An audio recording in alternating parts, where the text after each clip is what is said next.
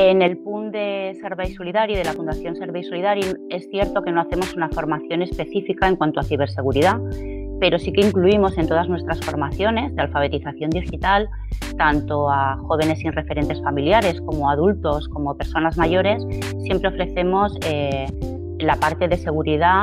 Lo que les preocupa mucho es la privacidad en las redes sociales, cómo tener dispositivos seguros, a qué tipo de aplicaciones les han dado permisos y qué permisos han dado, cómo hacer compras seguras por internet. Con los chicos jóvenes trabajamos desde otra faceta, trabajamos un poco más lo que és la identitat digital i la huella digital.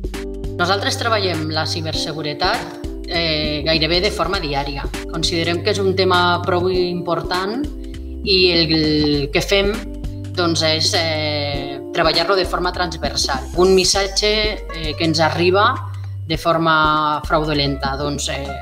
Quan jo m'assabento que a nivell de la seu o a nivell general està corrent aquest missatge, el que faig sobretot és donar aquesta informació a través de les nostres xarxes socials. Lògicament, sempre que a mi m'arribi aquesta informació a través d'un canal oficial. Per tal d'atendre les persones usuàries, nosaltres proposem que utilitzeu el nostre servei d'internet Segura, que és un servei que destina tot un apartat de la seva web a recursos per a educadors i concretament a dintre de l'apartat d'internet Segura hi ha l'apartat de recursos.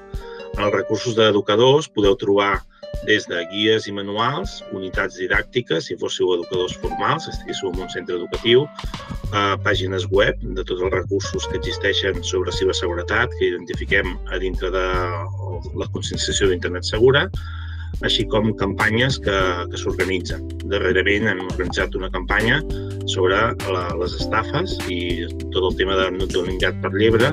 Podeu trobar molts dels continguts que s'adrecen a ciutadania de tipus d'estafa.